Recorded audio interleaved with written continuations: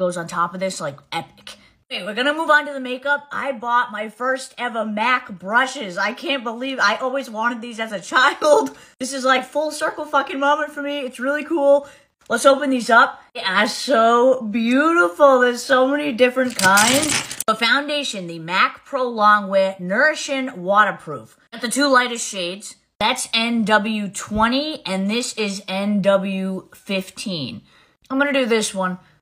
And you best believe I'm using my MAC brush. Wow. I do like the shade selection. Also, this brush works really well. This is so beautiful. I love how this is sitting on my skin. It's so radiant and skin-like. And yeah, my skin feels like nourished.